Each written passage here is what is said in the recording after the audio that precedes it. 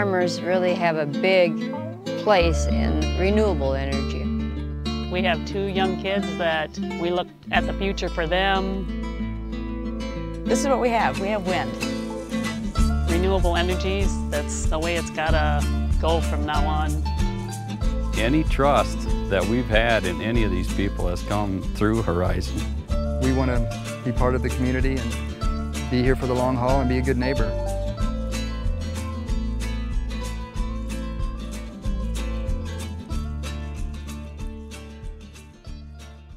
I'm Sandy Rundy, and I'm at the Pioneer Prairie Wind Farm. And we've been watching the turbines come in, the groundwork be done, and it's all been exciting.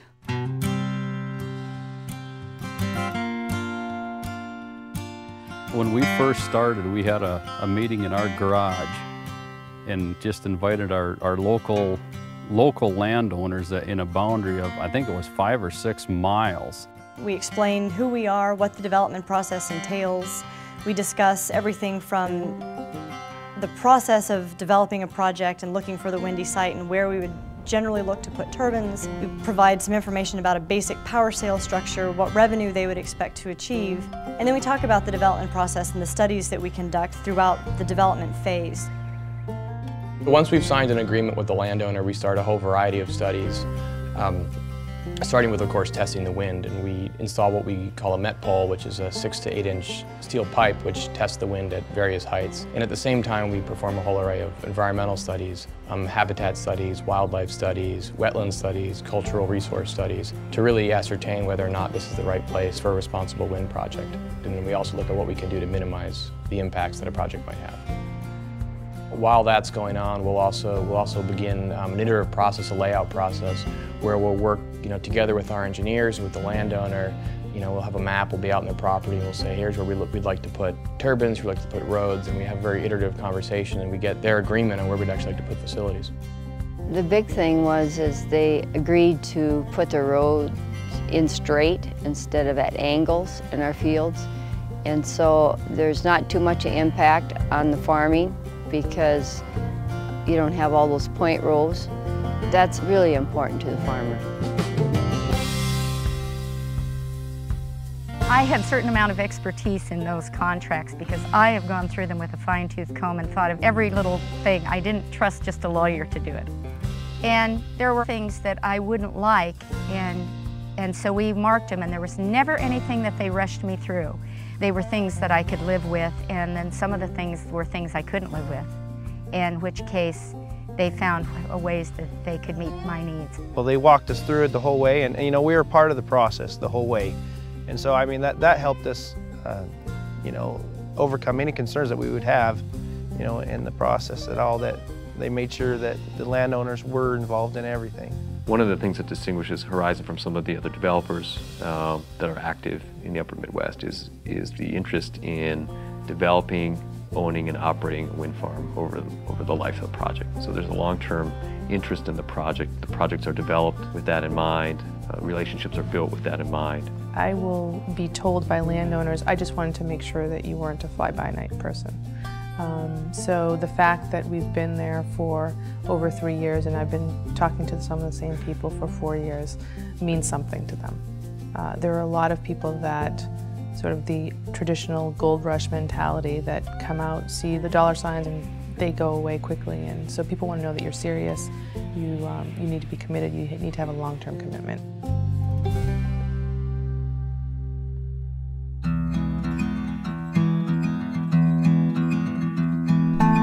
We're in our first stages of construction. We've got a lot of our earthwork done. A lot of component parts are starting to show up. We have a construction period that starts in late spring and finishes in early winter. The actual construction starts with, in farm areas, preserving topsoil, stripping the topsoil off, where we're going to build access roads and turbine foundations, and then coming in with usually a geofabric material and rock to create our access roads. And then we would excavate the turbine foundations and place the concrete for those turbine foundations and backfill. And that gets it ready for the delivery of the turbine components to the foundation. The erection process for the turbine generally takes on the order of 3 or 4 days.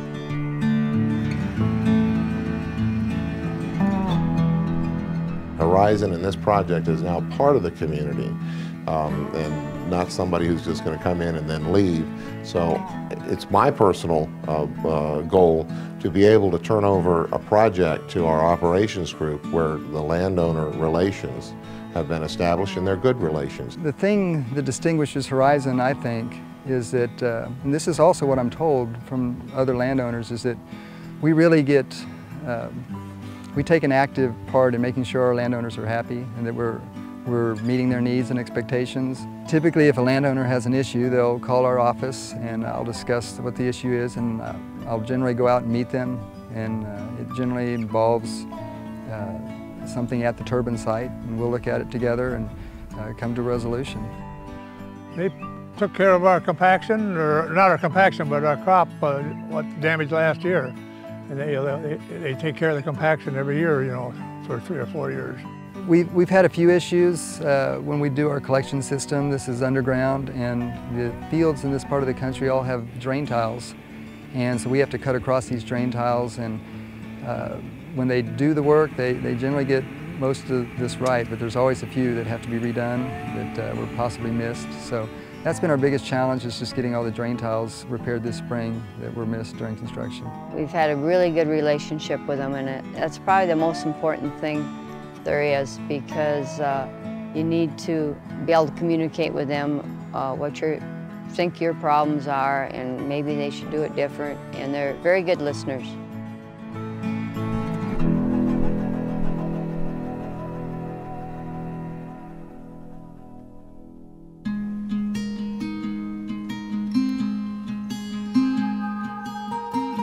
We really formed a nice partnership with Horizon. A couple of examples. I remember Omar was one of the engineers that came out of Houston, and he came up and he was here all year long.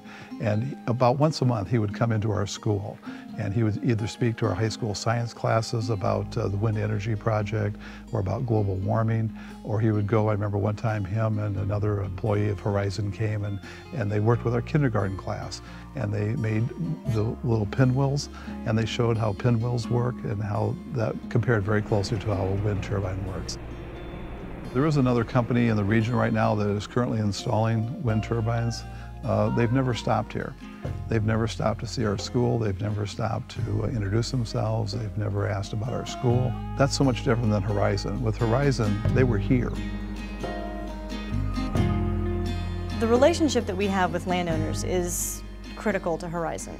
It's very important to us at the corporate office. It's very important to the developers out in the field. It's very important to the landowners themselves. We look at the relationship that we have to build our wind farms as a long-term partnership. First and foremost, the landowners that allow us to use their land are granted benefits in the form of royalties. They receive payments when we actually sell the power. And even before we're selling power, we lease their land, so they're receiving payments for just the use of their land to develop the project itself. There's also payments made to neighbors within a wind farm, so even those folks who don't have wind turbine site on the property stand to gain from the project being successful. They created a community package so that everybody gets something. And that's pretty much what held everything together in this one here throughout all the competition and everything else that they've had to go through. The people of this community, they're going to stay together no matter what happens. There's tax base generated, taxes for local schools, fire and emergency services, and the tax base is typically a property tax. In some states like Minnesota, it's a production-based tax, but that all flows back to the local communities. And then there's the economic development that occurs by having a $200 million capital investment made in a local community. The economic boost of this, of just pre-construction, or whatever you want to call it now, the phase that we're in, your local stores go from $1,000 days to $3,000 mornings with the 250, 300 people that are here doing everything right now.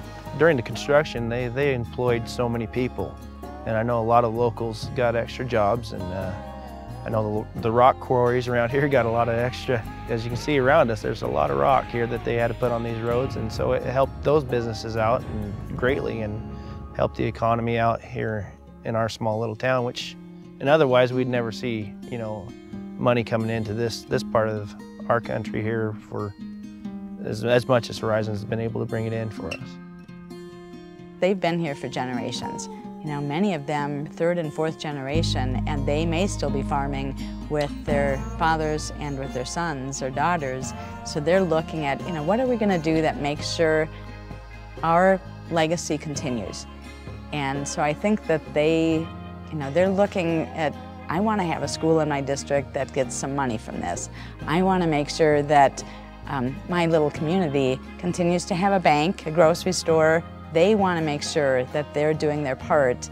And that came across so strongly for me, that this is not so much about, am I taking care of the electrical grid in the whole state of Minnesota, but am I taking care of what I know my community to be and I want it to be in the future.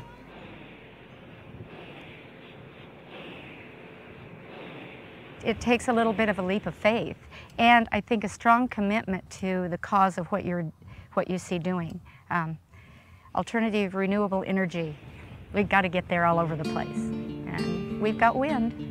We wasn't sure about it, but we went down to Joyce, Iowa and checked them out, and everybody was happy there, and I thought it was a good deal. I would recommend them to anybody. There was landowners that gave us the reaction that if we couldn't do it with Horizon, we weren't going to do it at all.